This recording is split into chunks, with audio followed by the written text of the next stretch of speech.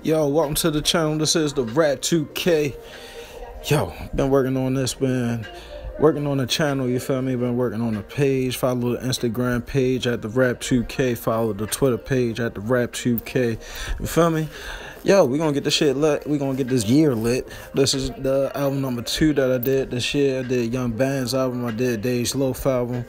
Only 2 albums I feel like they came out. We got DJ Academics, little fucking album. Bullshit that shit. It is what it is, man. We got Wi-Fi Funeral and Rob Banks, but it is what it is. Yo, this album right here, gave it a B. 6-song album.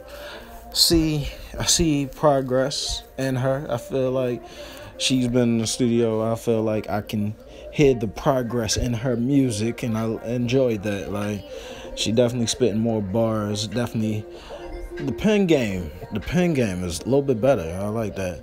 Shorty my Beyonce. Durkin days. I remember that shit. Yo, straight out the gate, yo, I love that Big Shit Talker, yo. Big Shit Talker is my shit. Like, I like that song off this album. I can't even lie. Definitely one of the songs I'm bumping off this album. I can't. Now you're going, big shit talker.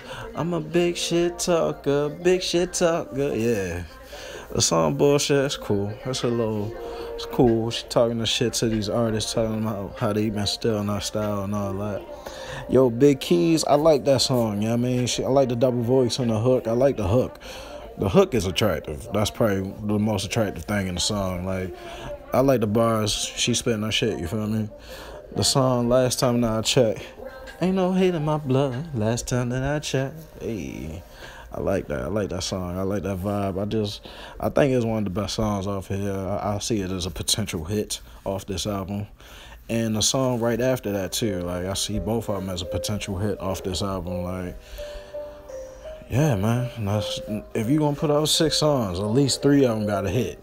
And I think it's 4 of them that's hitting on this album, honestly. And that Go Days Go at the end, it's not, for me, it's not my personal favorite, but I could definitely see some people liking that song, definitely.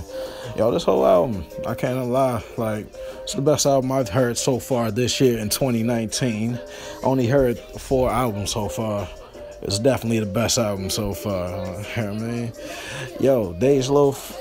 Yo, just keep on putting that work in, keep on doing your thing, you feel me? I want to hear a full-length album again. Yeah, man. I appreciate this. Yo, hit that like button, hit that subscribe button. Yo, on this, I gave it a B. I think it's like an 86.5. Yeah. Yo, go check out Loaf. Go Days Go.